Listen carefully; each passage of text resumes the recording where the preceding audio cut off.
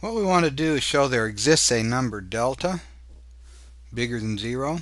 This is the Greek letter delta, such that if x minus 2 is smaller than delta in absolute value, then x squared is closer to 4 than epsilon, where epsilon is a given positive number. This is a standard problem in calculus. Now, to do this problem, I need to first understand x squared minus 4. Observe that x squared minus 4 is equal to this product, and so the absolute value of x squared minus 4 is equal to the product of the absolute values. Now, I'm just going to pick a positive number, and I'm going to pick 1.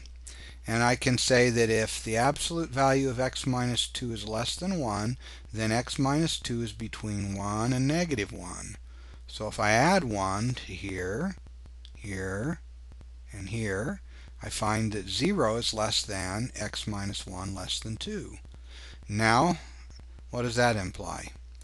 Well, if I add 1 to here, here, and here, it implies that 1 is less than x less than 3.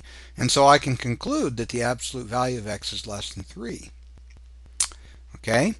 Now, what that means is if absolute x minus 2 is less than 1, then absolute value of x squared minus 4 is less than this. And then by the triangle inequality, this thing is smaller than this thing.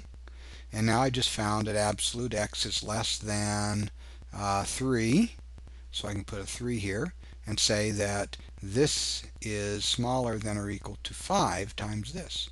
So the right answer, or a right answer, there's always going to be infinitely many if there is one, is to let delta be smaller than or equal to the minimum of 1 and epsilon over 5.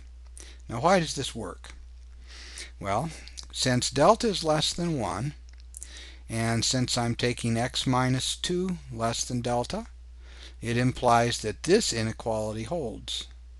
And now, since delta is less than epsilon over 5, I could put an epsilon over 5 here, and I find that this is less than epsilon.